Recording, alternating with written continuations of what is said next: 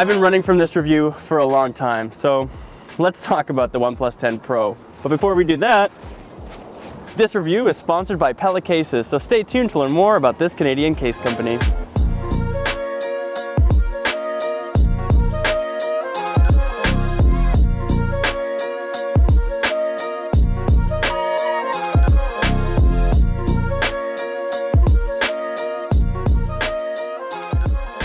The main reason that OnePlus phones have stayed in my pocket since they stopped being flagship killers is actually their cameras. I know that most people say they're not as good as the iPhone or whatever Samsung's latest flagship is, but to me, they have a ton of character, and with the Pro models, 3 lenses that I love. The last few have all had a few extra modes that would be gimmicks to some, but I found them unlocking more creativity to me, so not a lot of complaints here.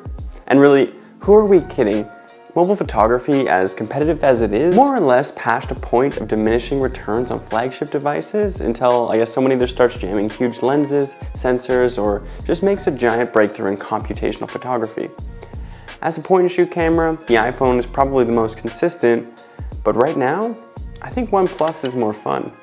So let's start with the main lens and sensor. Not much has changed on the hardware side since last year's OnePlus 9 Pro, and that's a good thing. It's still the quick and large Sony IMX789 sensor that shoots 23mm equivalent images with the lens combo. It's great for general purpose photography, a little bit wider than the iPhone 13 Pro, but I actually think that helps it feel a little more vintage in its style, and it's something that I really enjoy. The new 10-bit color profile is extremely nice as well, and has more than enough color depth for me. From a phone at least. There is a Pro mode that allows you to capture RAW files with 12-bit color depth, but I found that mode just in general to be a little less consistent in lower light, so unless I had a lot of great lighting like in this greenhouse, or if I was really trying to focus and take a shot I knew had real edit potential, I generally just used regular mode and avoided the Pro mode for the most part. That being said, I do love the Pro mode, I love that it's there, and I don't want OnePlus to change very much on it in the future. Pretty good. I guess this is probably the moment where I should explain the OnePlus color sciences because there's a lot.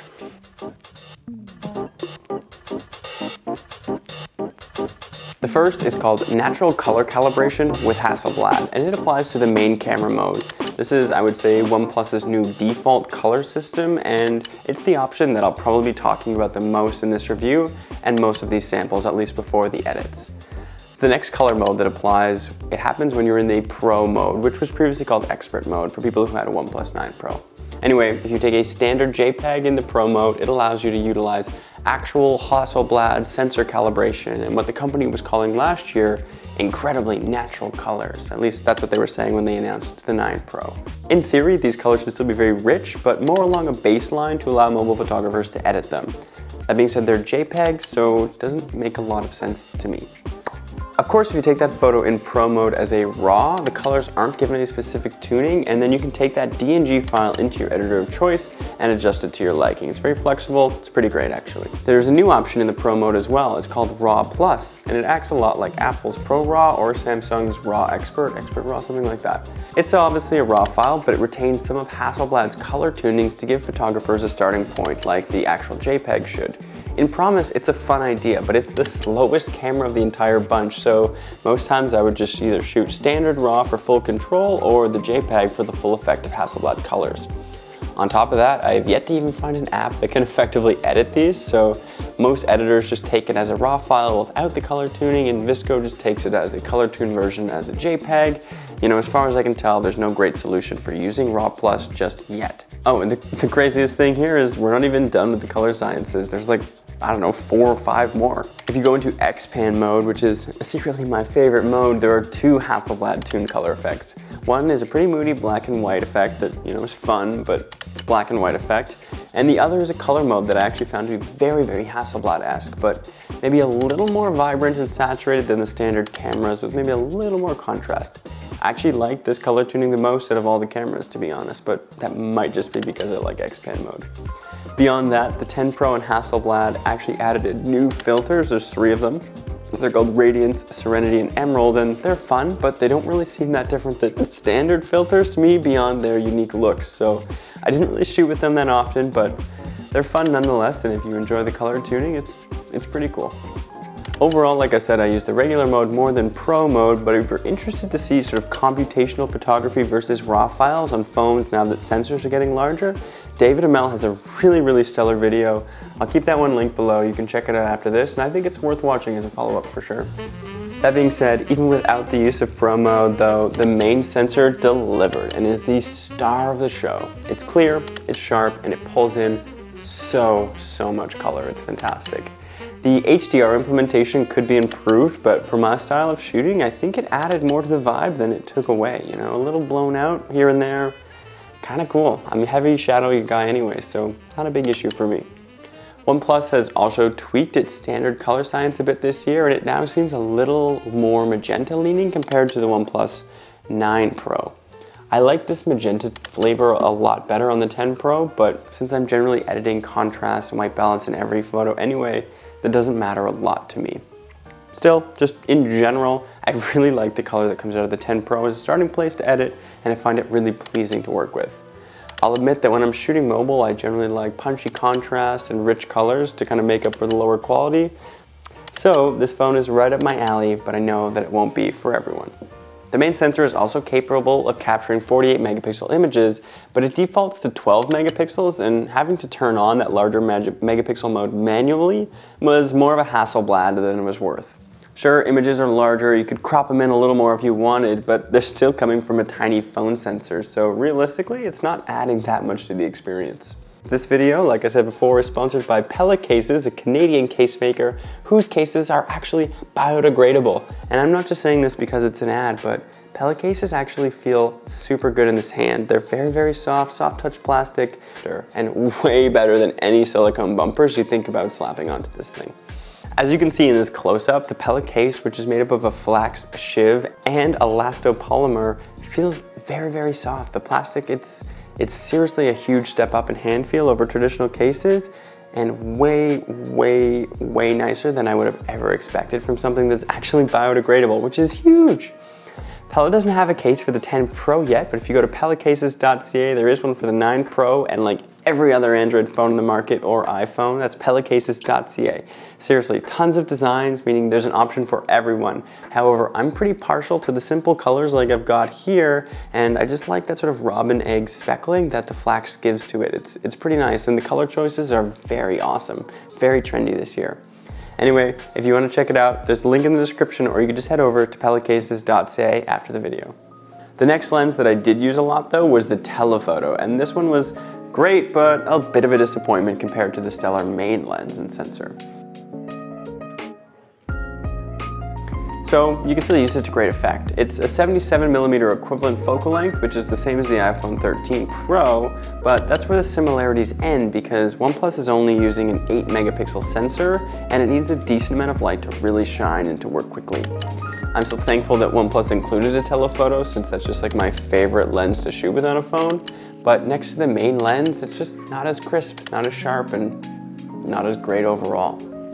It still blew me away from time to time. Some of the shots I took from it were really great and decent lighting, but they're just lower quality in the main lens, so you know, it's okay. And once the sun goes down, you really have to hold yourself steady. There's nothing overly bad about this telephoto. It works, it gets the job done, but it's the camera area where OnePlus definitely stands to improve the most next year, or even later this year if it's actually going to do another flagship halfway through the year. Maybe we'll go back to the T series, who knows?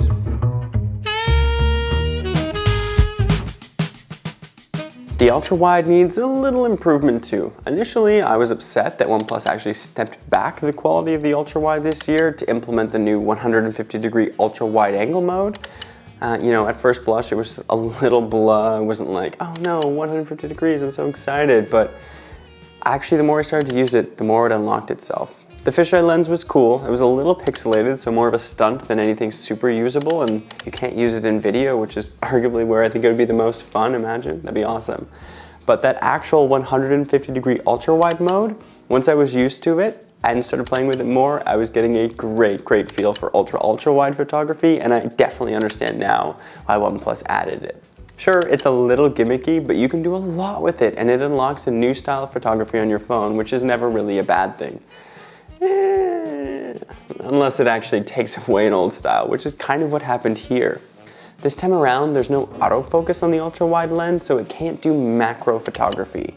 It's not something that I would do all the time on my phones, but it was nice to have, and it's definitely going to be a trade-off. Macro versus 150 are both a little gimmicky to most people, so choosing one over the other, hard to pick. I guess I'm happier with the 150, but I'll miss the macro, there's no doubt about it.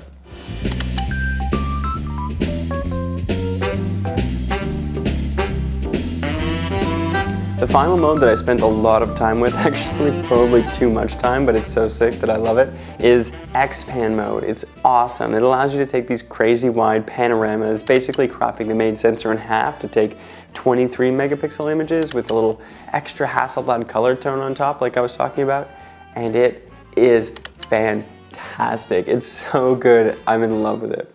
Seriously, it's more filmic than a regular camera, and obviously I can't afford an XPAN film camera because they cost $6,000 roughly, even more if you want all the lenses, but to me, just having the ability to whip this out of my pocket and just shoot XPAN wide photos and play with that epic framing and that sweet, sweet composition that XPAN mode allows is hard to go back to, and I'm kind of obsessed with it, and I have been obsessed with it ever since they put it on the 9 Pro. It's incredibly fun, the photos still look good blown up on a computer, and they have great color. I've literally retooled my entire Instagram just to be about XPAN mode, so yeah, I kind of fell for that one pretty hard. Oh, but I will say that I know it's not for everybody, so don't think about that as like a buying decision. Just if you love XPAN mode, it's here, baby, and it's great.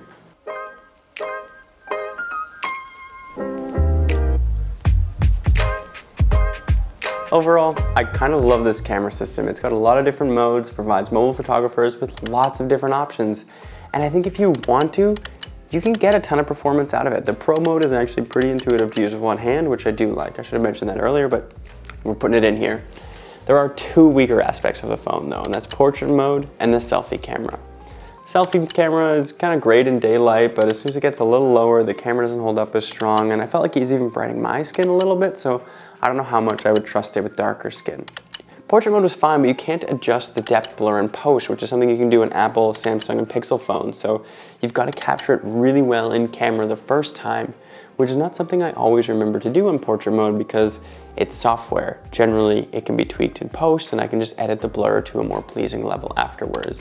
The last thing I'll say about the portrait mode is the cutouts could be better, especially around Alex's hair and some of the photos. It's just like, it just looks very fake unless you turn the blur down quite considerably to the point where it's almost not taking portrait mode shots, and you might as well just shoot a RAW and try and edit it in post because I think you might have better luck there. But yeah, as a little street photography tool, I love having the OnePlus camera in my pocket, and as you can see from all these samples, it can take great photos. Oh, I'll also mention, I guess, just during this review, I almost shot 2,000 photos, so lots and lots of samples to go through. And you can find more in a link below to a Google Drive with all the full 10-bit HEIC files and some RAW files. If you actually want to check those out, I've got them there. Before we wrap up this video, I'll also touch on design, and I was lucky enough to get the phone in the Emerald Forest variant. It's green, but this matte glass and that sparkly sort of green hue that it gives off is really great and contrasts with the dark metal of the camera bump expertly. I didn't expect this phone to look or feel as nice as it does, but it's actually a pretty big step up over the 9 Pro in my eyes. I liked the 9 Pro's little camera bump and how classy it was, but I like this one a lot more than I thought I would, so that's that. The only issue with this giant camera bump is that sort of sometimes when you're just absent-mindedly holding it, it might slide down and your fingers might hit it because it's so soft and so like subtle against the phone, and that just means you're wiping fingerprints off your camera quite a bit. In terms of software design, I'm a little less pleased with what OnePlus has brought to the table this year. The company has been pretty non-committal on software updates ever since it, created its own sort of bespoke take on ColorOS with Oxygen OS / Android OS 11, but then it actually replaced that with basically the actual ColorOS this year, which is a year later, and then followed that up with an announcement that they're going to be backtracking without any clear mention as to what that backtrack will actually look like. You know, are we heading towards Material U Android, you know, stock like we used to? Or are we going back to what stock was when OnePlus used to call stock Android around Oxygen OS 10 or 11? No, yeah, just Oxygen OS 10. It's not that I'm actually out here hating ColorOS either. I think it's fine, and on most Android devices, I'm running Niagara Launcher on them anyway outside of the review period, so the minimal yet colorful look of the newest version of Oxygen OS does fit in there quite nicely, and I like how the notifications look. However, I just wish the company would finally hurry up and show us what the next update is going to look like, and then commit to it for like at least 2 years, you know? And if you could play nice with Material U's like color adapting principles or just material design in general, I think that would be really great because the Pixel on Android 12 looks fantastic and has the best software on Android right now, period. It is delicious. That's all I really have to say about the phones. If you feel like I missed something, I actually watched a review the other day from Kevin the Tech Ninja. He goes over some of the things like gaming, some other aspects that I haven't touched in here more specifically. So if you liked this video, make sure to like and subscribe, check it out, and then head over to his, and I'll link that in the description. It's Kevin the Tech Ninja's OnePlus 10 review. It's really great. Anyway, peace, and if you don't want to watch that, I've got a couple of other videos here that you can just check out and you know, enjoy MobileSyrup content. I'm Brad Bennett, and I'll see you guys in the next one. All right, last time. The main reason